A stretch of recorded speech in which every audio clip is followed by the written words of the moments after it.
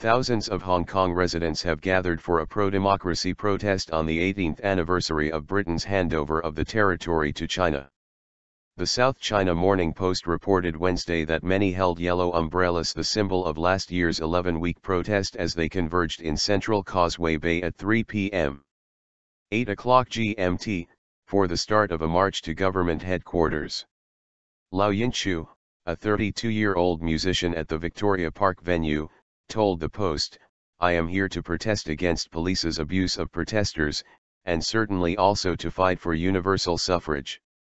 The 2014 protests, which involved more than 100,000 people at their peak as people were angered by what was widely seen as excessive use of by police, were sparked by opposition to a Beijing-backed election reform package.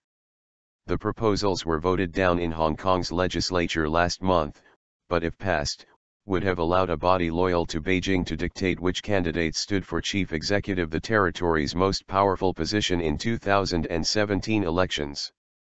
Referring to the Basic Law, which went into effect as Hong Kong's constitution following the July 1, 1997 handover, Lau said Wednesday that the document must be amended. It only states that universal suffrage would come in a gradual and orderly manner, but doesn't really define what universal suffrage is, he said. "I think it should specify that the nomination committee be popularly elected by the people." Jimmy Lai Chi-ying, a pro-democracy media tycoon, stressed that people should not hesitate to join the protest because the reform package had been blocked. "Some people said they would join the march when there is new development," said the Next Media founder, whose office and home were attacked by petrol bombs in January. "But actually it is our continuous effort that would prompt new development.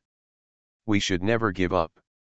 The deputy convener of the Civil Human Rights Front that organized the march insisted the turnout was not all that mattered, underlining that there were more booths put up along the path by different political groups than in recent years.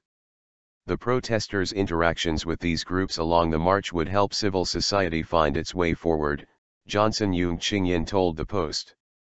Other Hong Kongers, however, expressed reservations about the pro-democracy movement. Lauren Lau, a 50-year-old administration officer, called it too extreme, saying the protesters were spoiled children capable of criticism but not problem-solving. "Democracy doesn't mean you want your way only," she said. Michael Lee, a 45-year-old restaurant manager, told the Post of his wish for a more peaceful Hong Kong rather than the sense of insecurity he associated with the movement. "The city is not as safe as it was before. I don't like violence.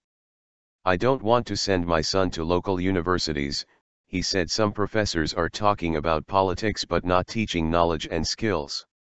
The handover anniversary was also marked by Beijing loyalists who attended events including an afternoon parade of classic, vintage, and military vehicles in the Mong Kok district with similar low turnout. Chief Executive Leung Chun-ying had earlier officiated at a flag-raising celebration at the Cultural Center in Tsim Sha Tsui, attended by a crowd waving small Chinese and Hong Kong flags.